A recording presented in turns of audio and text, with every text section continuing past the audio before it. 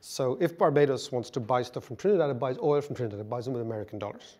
So therefore they have to run a current account surplus with the United States to get the dollars. So this is bonkers, okay? And then if Jamaica wants to trade with Haiti, and Haiti wants to trade with Barbados or Aruba or any of the smaller countries, St. Lucia, they all need American dollars. So there's a big movement now in the Caribbean to introduce Bitcoin as a clearinghouse for all the Caribbean countries. And this is really interesting. Now, of course, the Yanks go mad about this because you know, if the currency is a part of your power. So these are good parts. So Bitcoin, blockchain, you know, there's real advantages. If the Caribbean islands can be incredibly isolated. You know, we always think of, you know, we go down, it's Jamaica, it's Cuba, but very isolated. And for them, this is a huge liberation to have a blockchain type of trading account. On the other hand,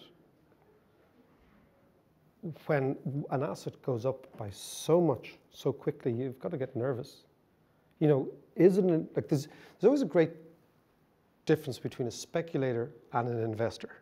So a speculator tends to put a little bit of money down, hoping for a huge return. An investor puts a huge amount of money down, hoping for a little return. Okay? And once you get your head around those two differences, so the people that I know who trade Bitcoin, they were trading all sorts of shit over the years. You know, that's in their, you know, they don't seem to me to be like, yeah, it's a little bit down and it's the hope for the huge thing. Whereas I'd say your clients that you talk to are the opposite. They're big Canadian funds, they have pension funds, they have slow money, they have a lot of money, they want to make a little bit. As opposed to our little friends who have a little bit of money and they want to make a whole bit. So I think Bitcoin's, if it blows up, I wouldn't be surprised.